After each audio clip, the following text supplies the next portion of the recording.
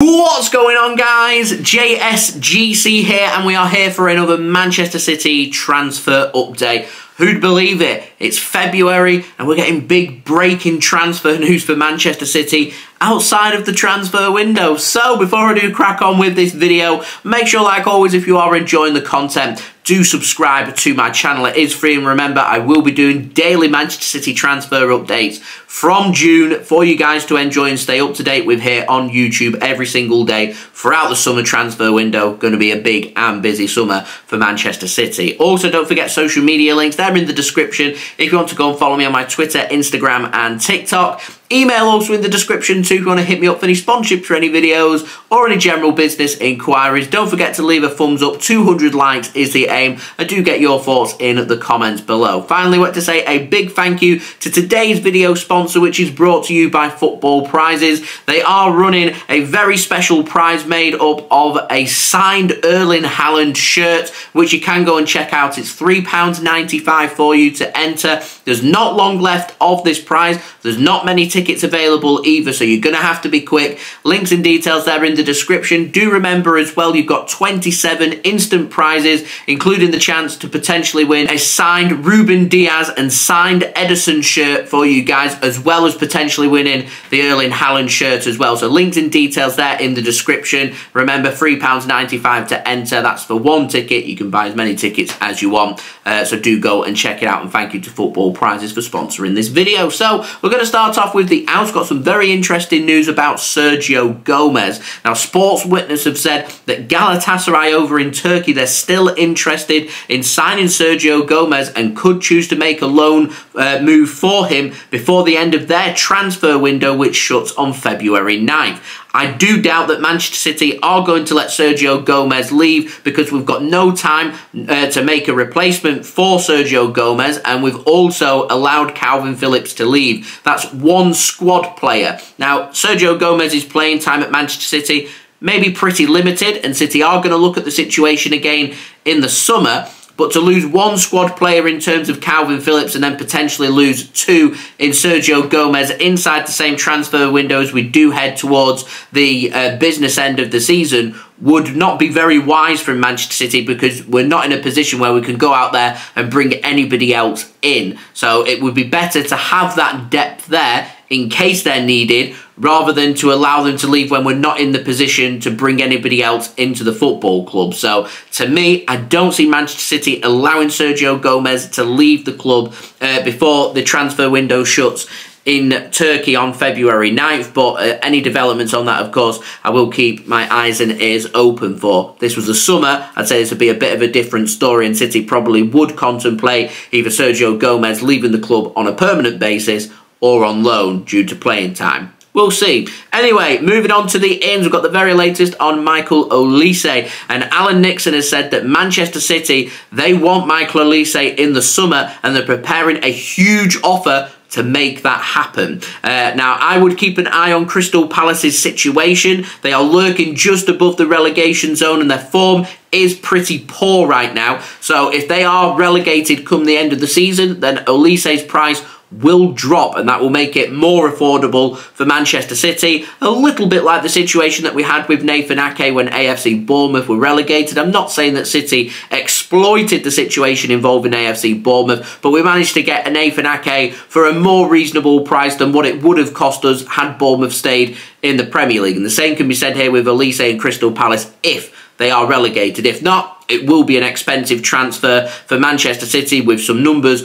already being mentioned about this potential transfer, and there's talk that it could cost north of £60 million. Now, Alan Nixon, he's the one that said it could cost £60 million for City to sign Olise, says that City face competition from Manchester United. Of course, they've not got scouts, they'll just get linked with every player that Manchester City get linked with, because they'll think, you know what, City want them, they must be good, we'll go and get them instead, without thinking about their own ideas and their own principles. Surely that's going to end under their CEO, Omar Bereda, So you would think that that philosophy and that mentality may change at Manchester United. It may be imprinted, it may not change. We'll have to wait and see. So apparently City and United interested in signing Michael Olise. And it's very interesting this because Manchester City, we don't know what's going to happen with Bernardo Silva in the summer. He has a release clause active in his contract worth €50 million, and we potentially will be replacing Bernardo Silva on that right wing with Michael Olise. And it's even more baffling that City are going to accumulate less money for Bernardo Silva than what it would take to sign Michael Olise. Yet Bernardo Silva, to me, he's world class, but the situations are very different. Length of contract being one of the reasons why the price would be different. Age is another factor, and desire to leave is another. And when all them things are against Manchester City, you end up being in this situation. It would have been ideal for me, in my opinion, for us to have kept hold of Cole Palmer. We didn't. We chose to sell him for £40 million. We don't have them options. We've let Mahrez leave, so City are needing at least one right winger in the summer, potentially even two. And that takes us very nicely onto the other option for Manchester City, and that is Savio over at ESTAC Troyes, currently out on loan at Girona. Fabrizio Romano broke news last night that Savio has agreed to join Manchester City from ESTAC Troyes in the summer. He's spent the season on loan with Girona, and he's doing very well with Girona. He's a 19-year-old Brazilian winger. Some people have been looking at his statistics, saying 12 goal contributions so far this season. Isn't exactly lighting up La Liga, but when you consider his age and his experience, never playing in Spain before, all of a sudden you think to yourself, actually, he's doing very well, and that's why Manchester City are interested. What's happening here is an exchange of a document that reads that he's a player for ESTAC Troyes. That name will change and that will become Manchester City instead. Some people have been questioning this City football group and what's the point in Manchester City doing this, and we're selling ESTAC Troyes down the drain. Well, there's going to be a lot of money coming into ESTAC Troyes very soon from this transfer that's going to allow them to have a little bit of a rebuild job, which is what they're needing to do, whilst being no water off their back in having a player that's never played for the club be sold to Manchester City for more money. And Manchester City here utilising the situation with the City Football Group, and people are so keen to speak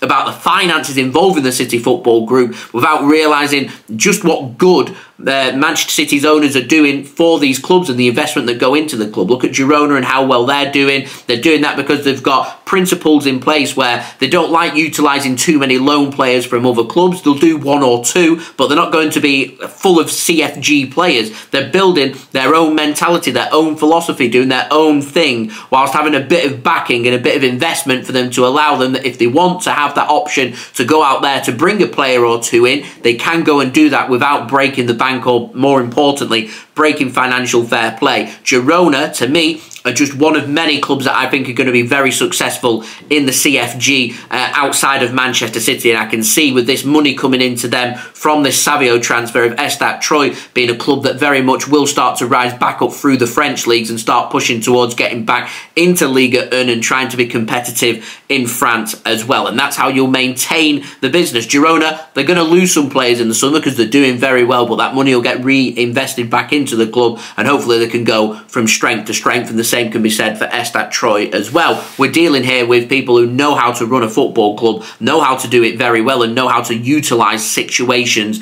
to their very best advantage. And in particular, I feel like you get the very best out of City and the CFG when it comes to transfers. They're very good at getting their transfers right, and Manchester City leading the forefront when it comes to transfers, not just in the CFG but in the Premier League as well. Look how well Manchester City do in having young players, top quality young players, come to the club, sell them on for profit and reinvest that in the first team squad to bring in some of the very best players from around the world into the football club, and you get that conveyor belt going, and that success starts to breed success whilst also profiting from the club. Very successful business model at Manchester City. Some people will argue against it with the 115 charges. We won't be able to argue back against that until we know the clarifications on the charges and what's happening with them, and vice versa, and going on from there. Very political. End of the day, Man City are going to be getting Savio from ESTAC Troyes, currently out on loan at Girona. Really looking forward to seeing what he can do for Manchester City. Jack Gaughan put reliability on this with sources close to City, saying it's looking likely that he will be a Manchester City player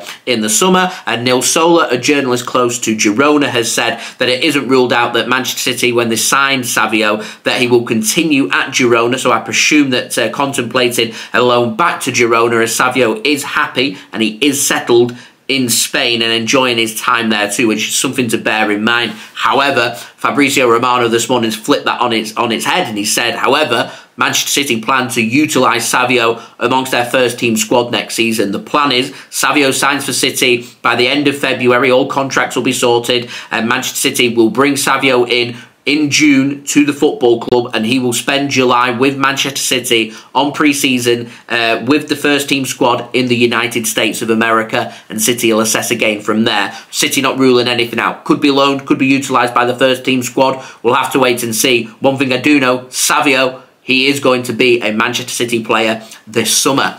Very exciting. So, there we go. That has been the video. I hope you enjoyed the video. If you did enjoy this video, please do leave a thumbs up. 200 likes is the aim. Also, don't forget to get your thoughts in the comments below. Do subscribe if you're new around here. Press that red button, press the bell, and put your push notifications on. It is free to subscribe. And I'm now less than 400 subs away from my goal of 34,000 subscribers. Also, don't forget social media links. They're in the description if you want to go and follow me on my Twitter, Instagram, and TikTok. Email also in the description too if you want to hit me up for any sponsorships or any videos or any general business inquiries. Do go and check out football prizes. Links and details there in the description. Go and check them out, including the potential to win that Erling Haaland signed shirt. Go and check them out. Links and details there in the description. And I'll see you all again real soon for the next Manchester City video. So I've been JSGC. Thank you everyone for watching. Hope everyone is safe and well. Peace. Ciao for now.